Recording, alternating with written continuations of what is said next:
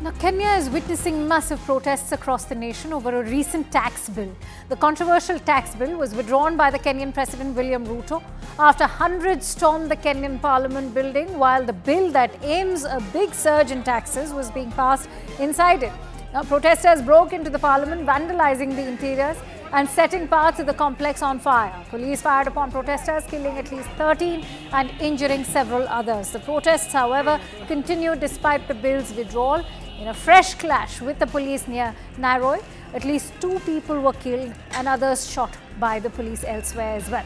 Kenyans are now planning fresh demonstrations against the government after the Kenyan president announced his decision to withdraw a controversial bill and have demanded President Ruto's resignation. In Kenya, the Financial Bill 2024 has now aimed to levy additional taxes necessary to pay the country's high debt and would have raised the overall cost of living.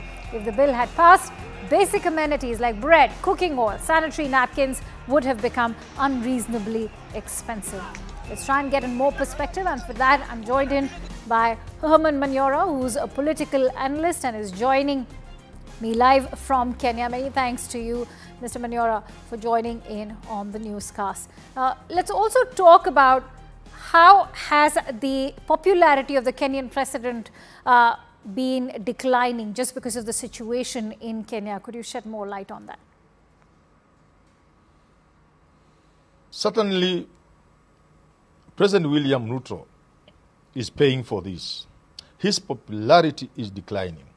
I'm sure if an opinion poll were conducted today, he will be shocked at the statistics. A president who started off as a popular person, sweeping the country, especially the unemployed, the poor, the youth, is ending up being the one person the young people, the poor people will have nothing to do with. And therefore, this finance bill and the problems in the country in general are taking their toll on the popularity of the president, and may indeed, at some point, if he doesn't take care, may cost him the presidency, either midstream or in the next election as he seeks for re-election. It's pertinent that you're talking about that impact of the protests, but you know, the protests continue in Kenya as we speak. So what lies ahead for the government and the people of Kenya, Mr. Manyora?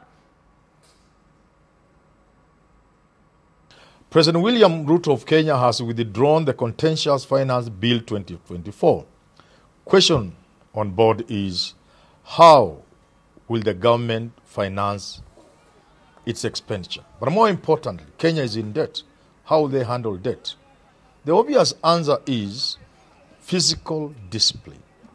Stop wastage, stop corruption, and Kenya is able to finance its budget and pay its debt.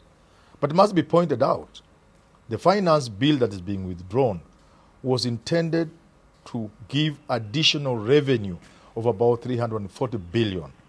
And therefore, such a small amount of money cannot shake the budget or the government. What will happen is reorganize some expenditure items, prioritize, remove a few here and there, but more importantly, work on wastage and corruption.